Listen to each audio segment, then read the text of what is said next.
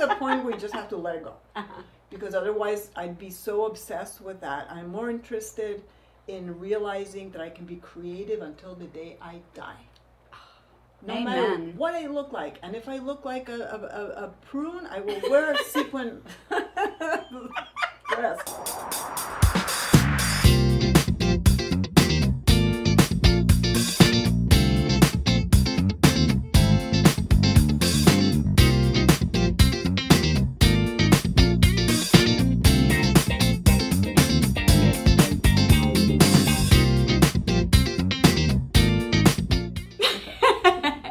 If you don't already know Lorraine on Instagram, you're one of few people who do not know Lorraine. She is the poster child for We're Not Dead Yet.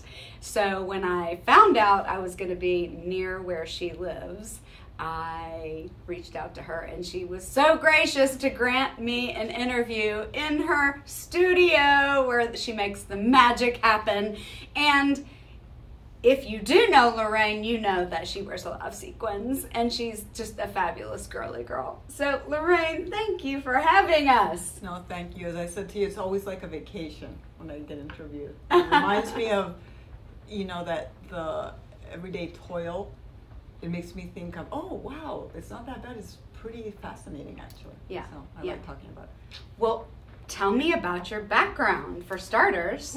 Well, being older, as you know, gives you a lot of history Yes. to talk about. I'm turning hopefully 59 in August. I don't take it for granted. So that means a lot of years of working for myself. I've always been self-employed, and I started working full-time around 2021. Yes.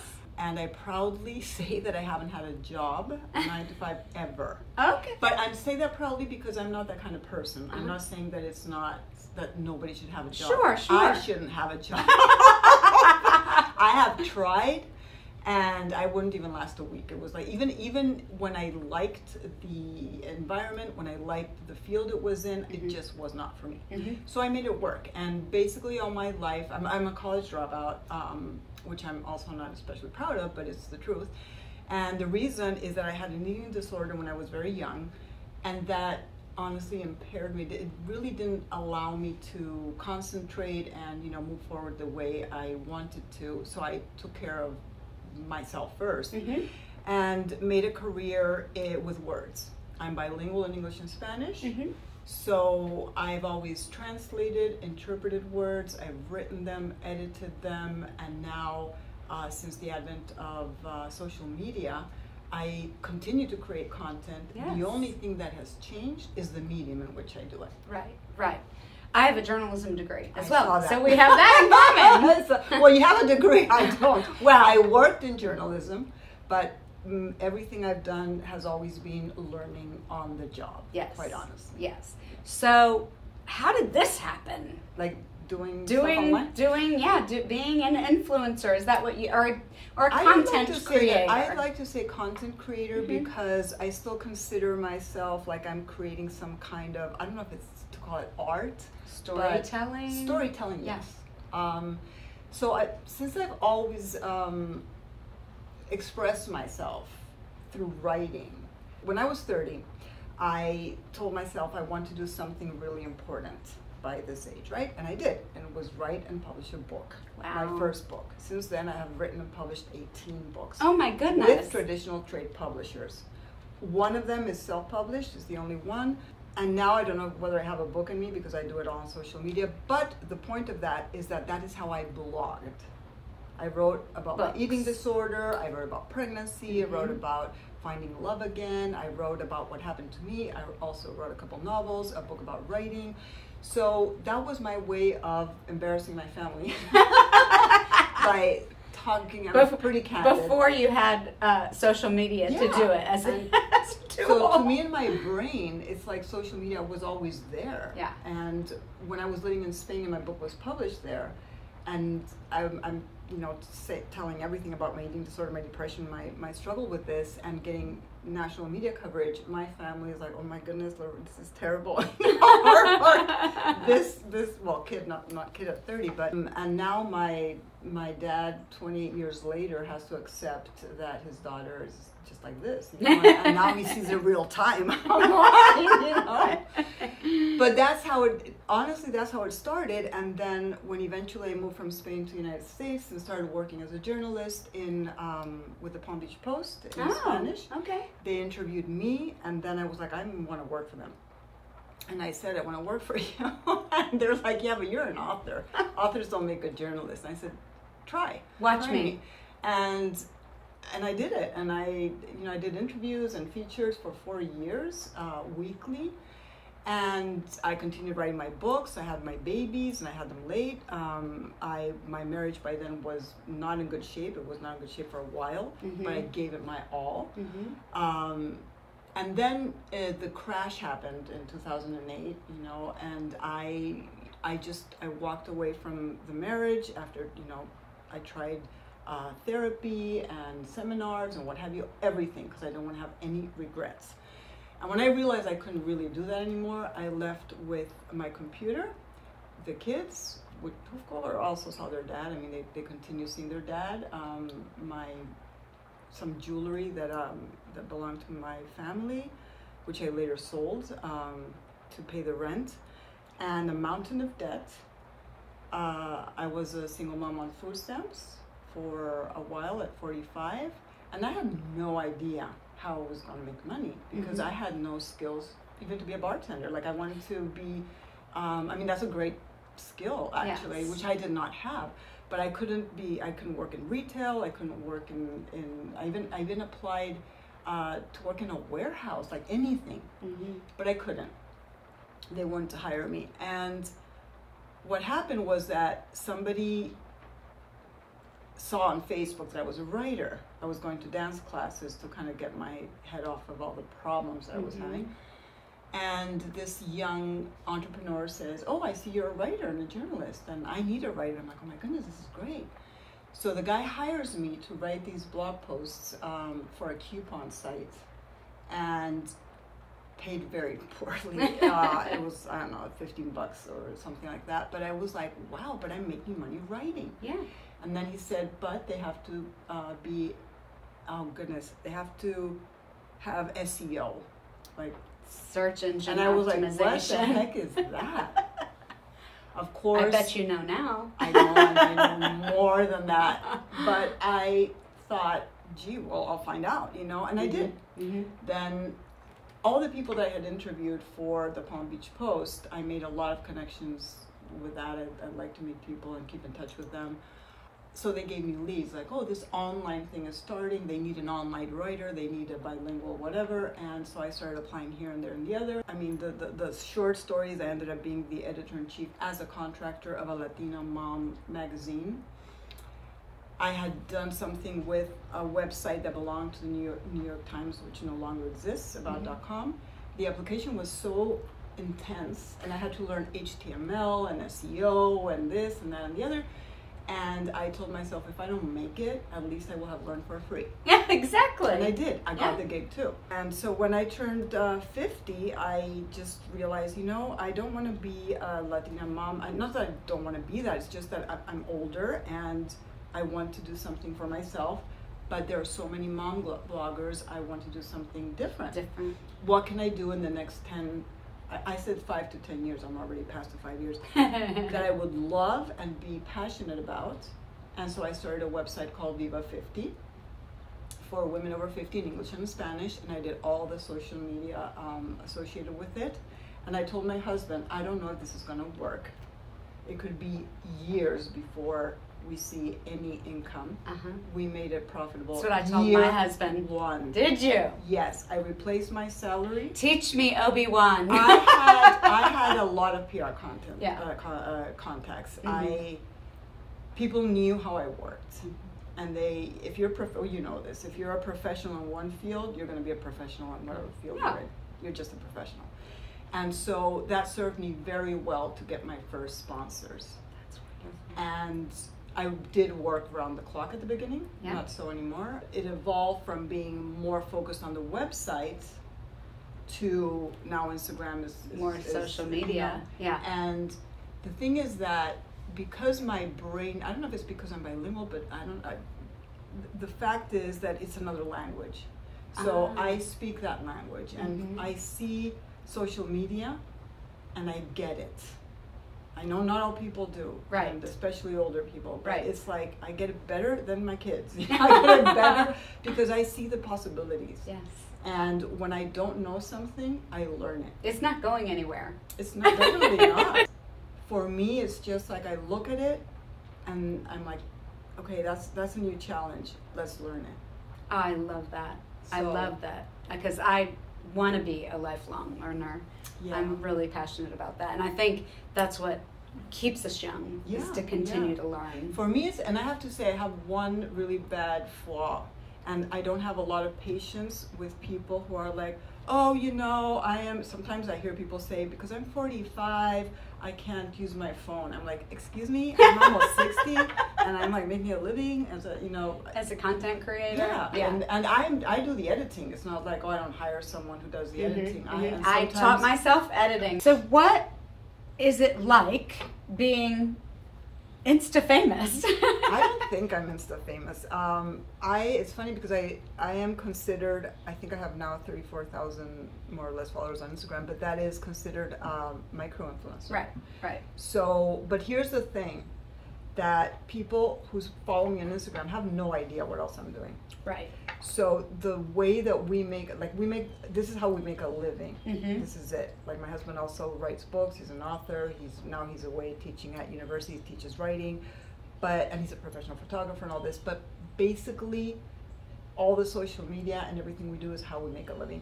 But that is a website, all the social handles associated with it, Instagram, but also we create content for brands that nobody will see. Like I just did a few exercise videos for an app that belongs to a healthcare provider. Oh, or okay. An insurance company. Mm-hmm. What else have we done that's for other people? Well, just basically pictures. Sometimes it's just a picture, and that For them to use, for them their to use, or a campaigns. blog for them to use for Right. their website. So I just did some a whole set of travel videos for Carlsbad, but none of that is on my website or anywhere. They paid me to just be the person to represent an older couple with my husband to, be the wonderful, though. spokesperson. What else have I done? Satellite media tours. That's pretty interesting too. That's where I could do it from home. A brand hires you, and you are the face of the brand for a series of interviews for the press. Fascinating. So you also get paid, of course. Yes. And then you learn your talking points, and you just hammer them out one after another. And Right. for example, I did that for Campgrounds of America for, I think it was 4 years. I was their Spanish spokesperson. Nice. By the end of those 4 years, I knew the brand inside out. Yeah. So the good thing about those long partnerships that people don't really see a lot, or they don't know all the ins and outs But of they what's going on. they pay some bills. They pay a lot of bills. I could not, I'm going to tell you this, I could not do any job right now, I don't think, where I would make the money I'm making now doing what I'm doing. Yeah. And working the hours that I want, it's not only, like I was telling Phil, Almost 60. at almost 60. And the thing is that there's no limit to this. Yeah. Because when people think, oh, but I'm too old. No, you're not. The other people are getting older too, silly. Yeah. The young people There's a whole market of them getting so then old, the Gen Xers are getting older, and the Yes. millennials are getting older, and so, but there's something even more interesting is that just because I'm 59, almost, that doesn't mean that the people who follow me are all 59. No. In fact, I have a big chunk of younger people. So when a PR company asks for our metrics, they see all that. Yeah. So they're like, oh, so 30-some-year-olds are also Yes. following her, so now we're going to do this. Because for why them. not? Yeah. So it's not about who you are, but who follows you. And to a certain extent, what you represent. Right. So. Well, so let's talk about you. How do you stay so incredible? I know it's a lot of work, you've talked about it openly, that it just, you know, you don't wake up like this, you know. I know that you exercise and you take care of your body, and the photos of you doing yoga are just phenomenal. How do you stay motivated to keep it up? I'm sorry, I'm really sorry, because I get asked that question a lot. I don't have a problem with motivation. I'm not kidding. It's more like it's a part of who I am, and so exercise in any form. It doesn't have to be yoga. It's been running. I've been a swimmer. I was a dancer. I was a fitness instructor. You know, so many things. I became a yoga instructor later on again, and so it all ties into each other. But it's who I am. Yeah. And so I started exercising for my mental health. Mm-hmm. And as I said before, I had a terrible eating disorder, but I've also had major depressive disorder 3 times at least. One of them took me to the hospital. And anxiety, and so one of the ways for me to keep my mental health up is exercise. Yes. And so it's like somebody else drinking water, or it's very beneficial. To the point that sometimes I have to dial it back. I'm actually recovering from two injuries on one injury on each shoulder. Where 2 months ago I couldn't put my pants on without crying. Oh no! And so I've had to dial back on the arm balancing and the handstands. And the chiropractor who's seeing me, he's like, if you do a handstand right now, he's like, you're going to see a lot of me. So I'm like, I won't do it. I'll do it. What are your top products, either health or beauty products, that help you thrive at this stage? So I would say for the hair, Olaplex. Olaplex Keeps it really, really healthy. Is that a supplement No, it's something you apply to your hair. It's very easy to find. Olaplex, it has all kinds of different things. I like the one that balms your hair. It's called number 6. That's my go-to. Olaplex number 6. Okay. If I'm on a desert island, I want Olaplex. Olaplex number 6. That's all. Okay. For something that I take that I feel really helps me is magnesium. I've taken it for years now, and for different things. To go to the bathroom. Yeah, it does help that. And also for to calm myself down. My meds, I take mental health meds. And, me too. And oh my Can't live without them. Yay! Yes. I'm big on talking about that. Yes, me too, as well. Me too, because what do you take? I take Lexapro. Me too. And Buspirone for anxiety. I take Clonopin. They want to take me off of it, but I don't want to. So far, so good, because I take a very minimal amount. But I explain to people who are, don't understand. If you had diabetes or heart disease, you would not say, "Oh, I will pray it away," or "Oh, I mean, you can pray. Prayer probably does, help a little, depending on your faith. Prayer can't help, but if you had heart disease, you wouldn't say, "Oh, I'll just go talk to somebody about it." Your brain, yes, you can get therapy for different episodes or different problems that you may have, but if you have chemical imbalance, born with it, and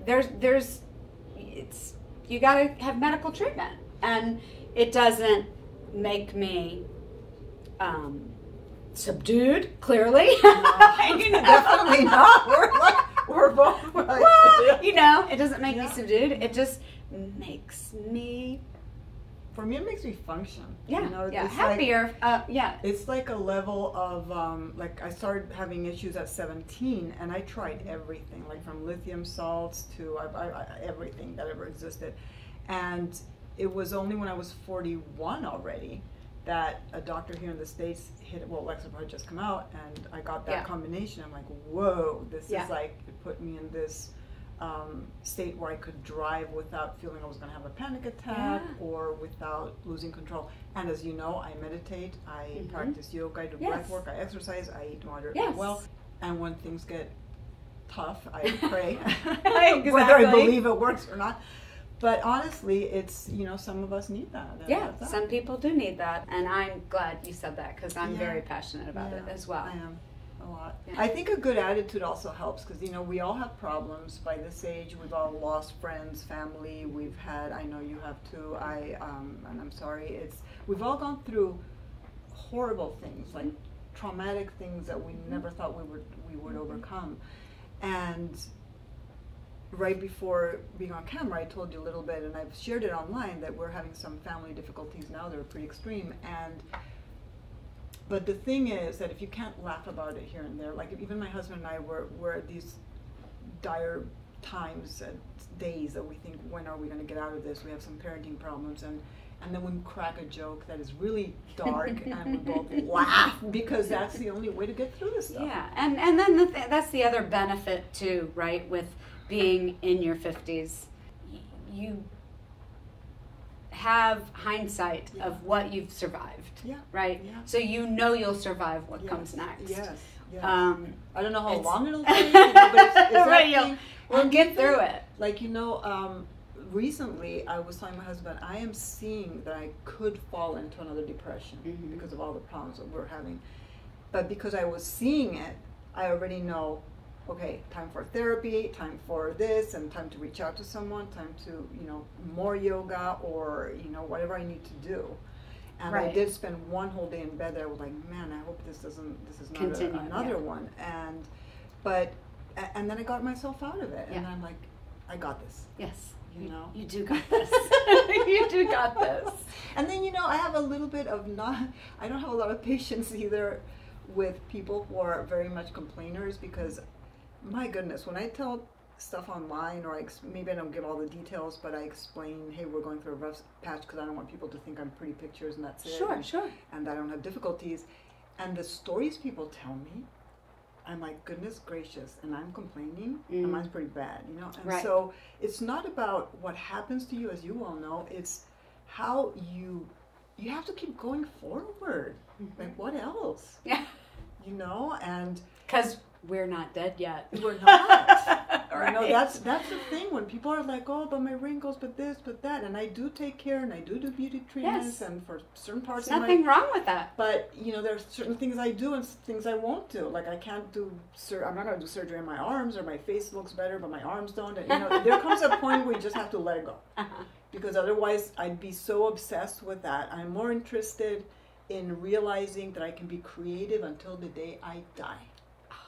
No matter what I look like. And if I look like a prune, I will wear a sequin dress, and I'll be a prune. But, you know, it's more the laughter and the having fun and the creating and this gusto for life, you know, that can happen even in the darkest times. Yeah. Brilliant. I think we're just going to put a button on that. Thank you so much. God moments all around.